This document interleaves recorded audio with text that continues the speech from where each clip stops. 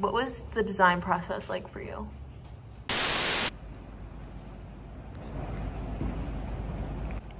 Who's that? Holy shit, she's beautiful. Nice. Mm-hmm. I mean, okay. He literally cannot do any wrong. I mean, I'm sorry, but like perfection. Agree.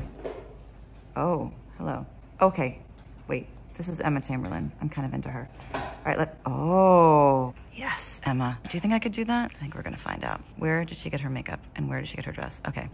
All right, let's see. Who did her makeup? Okay, Kelsey. So good. Is she wearing lashes? No. Damn it. Well, I'm going to. Ooh, Byredo. Maybe I need to walk myself over to Byredo. All right, kids, here we go.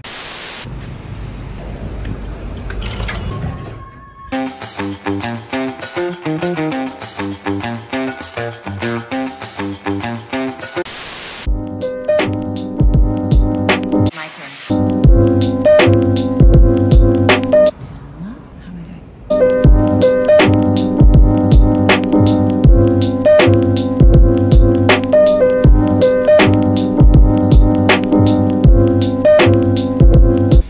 How am I doing?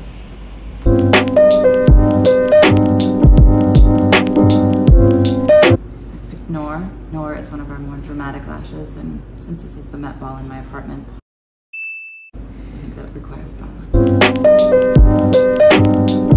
Second thing I do, I reach for my tool. It holds the lash in a curved position, which is super helpful for me because I've tried tweezers, no working for me.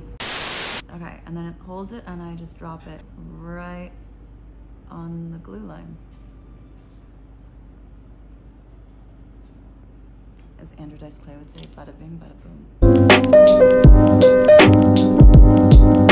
What do you think, Emma? 20? 53. All right, I'm on the red carpet, literally.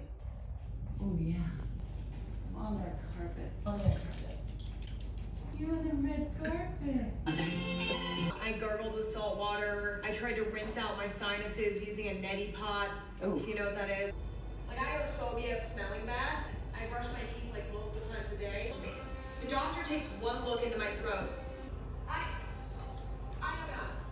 But a few years ago, I made a video called Emma's Legendary Coffee Recipe. So here's to Emma's Legendary Coffee Recipe.